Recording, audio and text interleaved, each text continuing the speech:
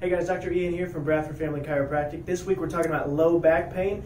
In research done by the World Health Organization, they describe spinal manipulation and various forms of therapy as the best things for low back pain. So we want to share just one or two stretches that you can do at home to complement the care that you get in the office. So, two really easy stretches for low back pain, just going to be various forms of knee to chest. So the first one is just going to be a single knee to chest. You bring it up as high as you need to. You're going to feel that more in the glute, maybe the upper glute.